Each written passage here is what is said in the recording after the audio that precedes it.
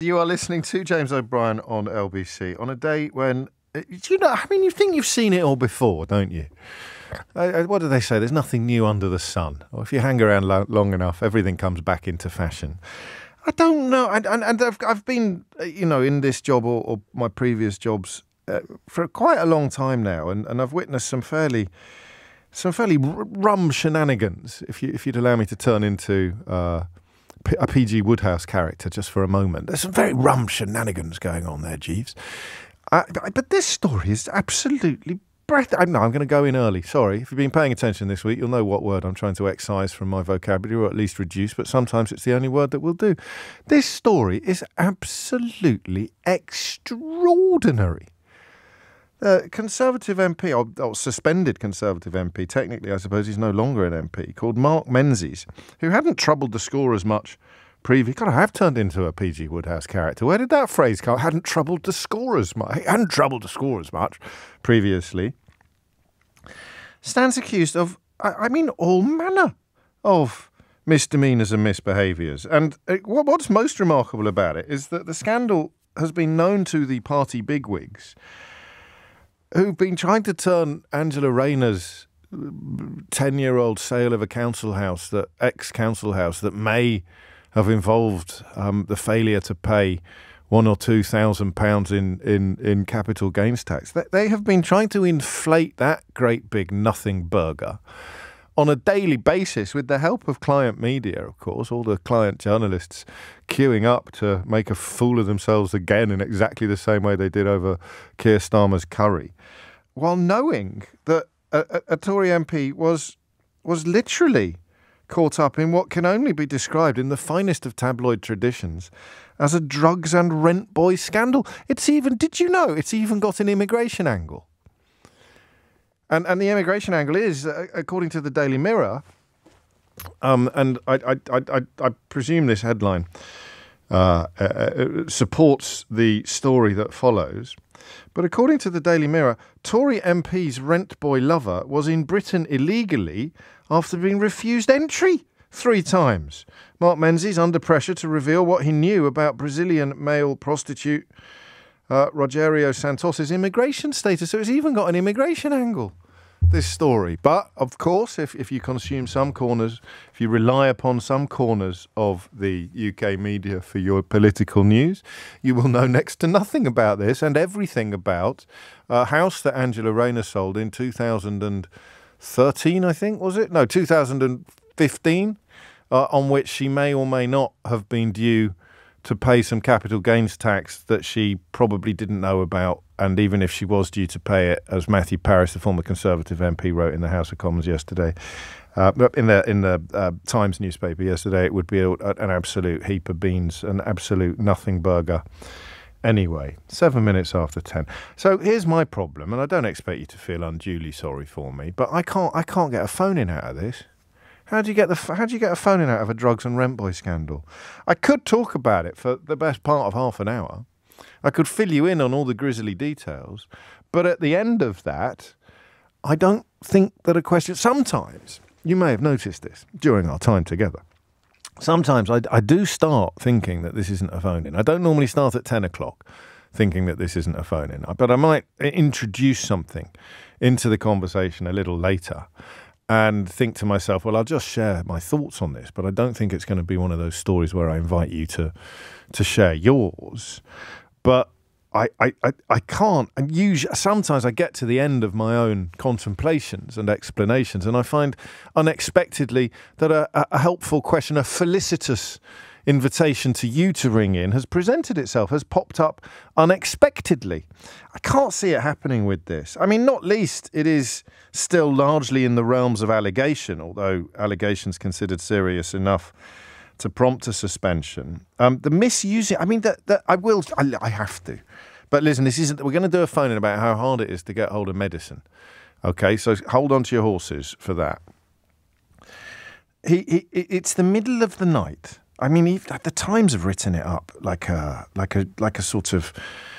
John le Carré novel. The phone call came in the dead of night. You can't normally write that in a news story. The dead of night. That's like something from fiction, isn't it? No one says the dead of night in real life. So you don't sort of phone your mum, do you, in the dead of night? Or I caught the night bus.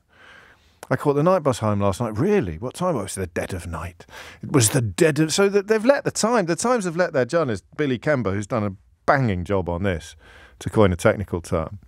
They've let him loose with the old lyrical liberties. The phone call came in the dead of night. Are you on your own? The man said, with urgency in his voice. Again, you never put that in a news story. This is on page 12 of the Times. Yeah, I think I am going to be talking about this for a while. So apologies if you were waiting for a more traditional phone-in. The phone call came in the dead of night.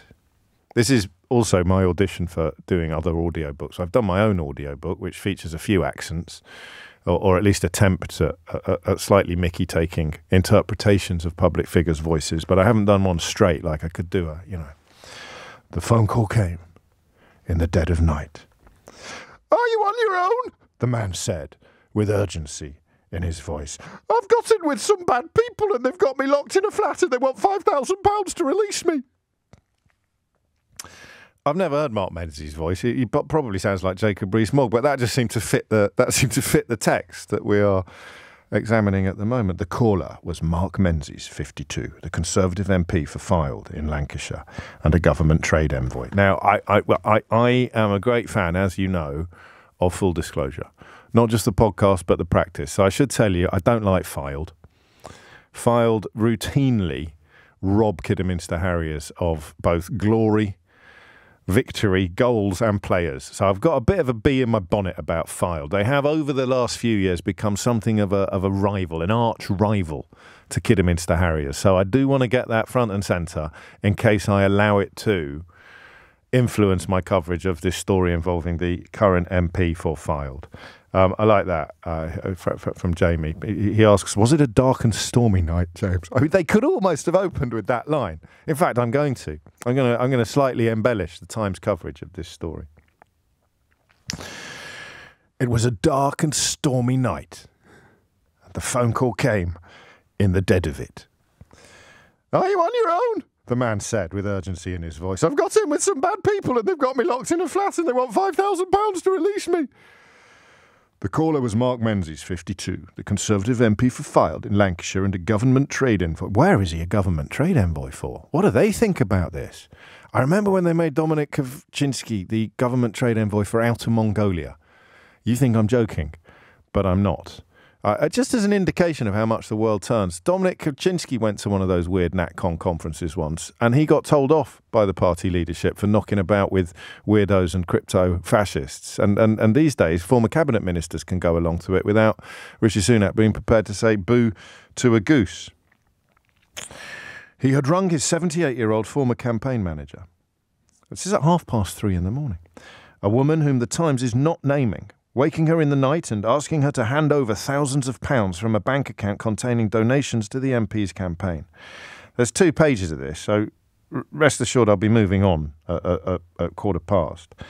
But the allegations that follow, and the Times have clearly done their homework on this, involve the money being stumped up by a constituency office manager who told friends that she'd cashed in her ISA to get hold of it. By then, the sum had risen to £6,500. Later that day, having been rescued from the flat, the Times reports today, Menzies rang the woman again and told her he'd summoned one of his staffers to London to collect him from the flat, and on arrival, the junior staffer handed over his own money, thought to be a few £100s, which Menzies said he owed to 2 other men.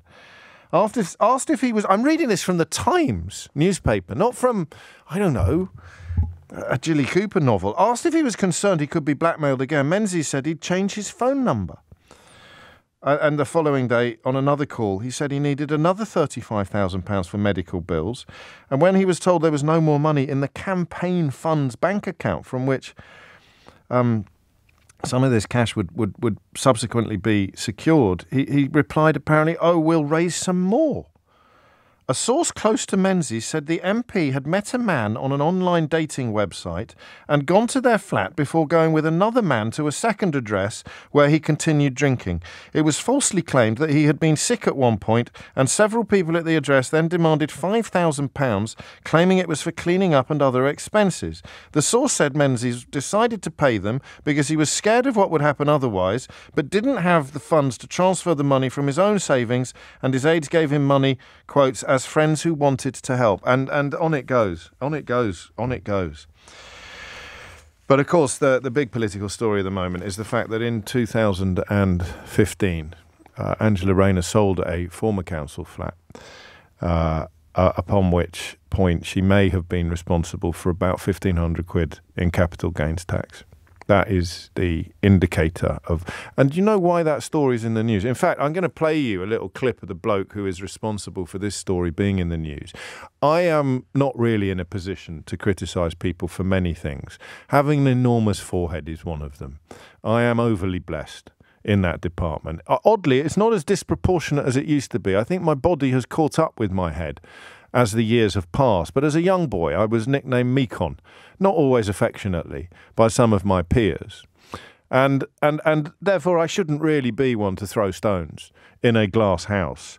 But this bloke's forehead is almost as big as his embarrassment in the following clip from Sky News. I'll play you that, and then we'll have a little rest, and then I'll decide what we're going to do next. Are you still with me at the back? Good. So this is the bloke who is responsible for reinflating the Angela Rayner nothing burger and getting the police involved to the point where I read that there are currently 12 officers investigating the offences that James Daly has brought to the authorities' attention. So who better than James Daly to tell us exactly what the alleged offences are? And of course, as a deputy chairman of the Conservative Party, one has to presume that he would be party to this story about Mark Menzies.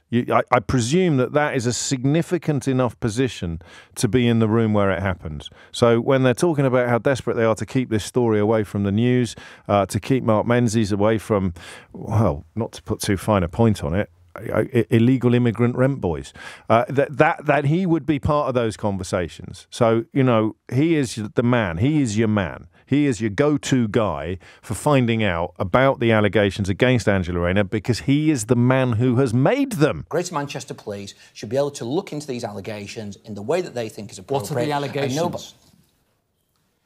I don't understand why you're not comfortable saying. Well, we clearly have a different point of view. The allegations or the matters that are being investigated are with the Greater Manchester Police. Well, at least no one would have the front to try to respond to questions about Mark Menzies by bringing Angela Rayner into it. I'm not privy to the details. So it takes the Times, it takes the newspaper then to actually bring this investigation to some kind of conclusion. That's the reality, isn't it? Quite often it is a journalist who uncovers wrongdoing. It seems to have been what's happened in the case of Angela Rayner as well, with the home. All right, okay, I hear that. Well. Quite often journalists are the answer to that.